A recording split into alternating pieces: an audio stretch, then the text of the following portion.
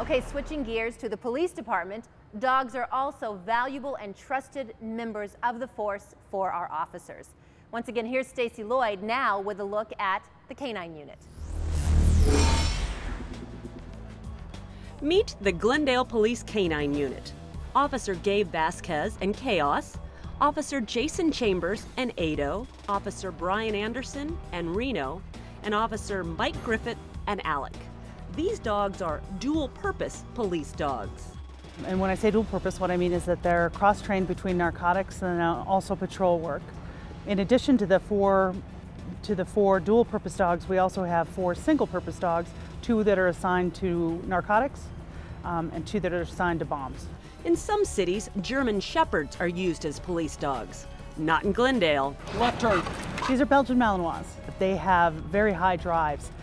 They work for praise, essentially, and for toys. And they do that 24/7, almost relentlessly. Foss, foss, foss, foss! Originally from Holland, these dogs come to the unit completely green. They don't even know the command to sit. They spend 320 hours training with their handler.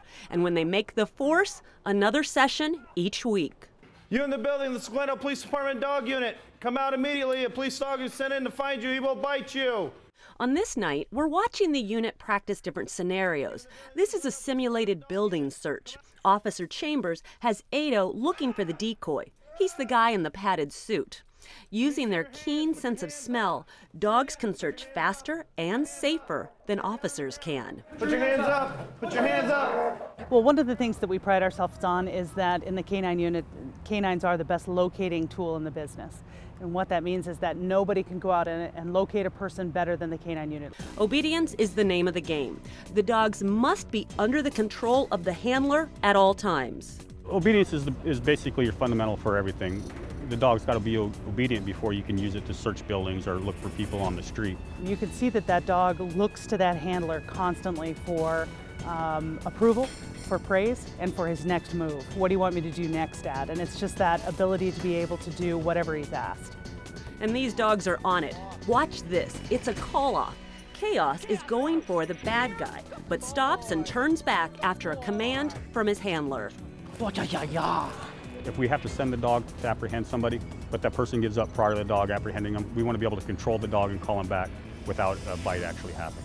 Glendale police pride themselves on not having attack dogs.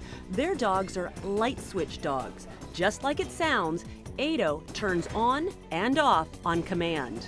So basically what we want is a dog that you can pet, and then once the handler tells him to bite, he'll bite. Pass. And then once the handler tells him to let go, Ado los, sit. you can go back to petting him. And that's the type of dog that we want, and that's the type of dog we strive to have. Each handler and dog spend a lot of time together. They not only work together, but the dogs live with their handler and form a special bond. Because it is a lot of fun, and it's a lot of the best parts of being a police officer, and you get to do it with your best furry little friend. Good boy. Most of the dogs on the Canine Unit typically work 7 to 8 years. After that, they retire and continue to live with their handler.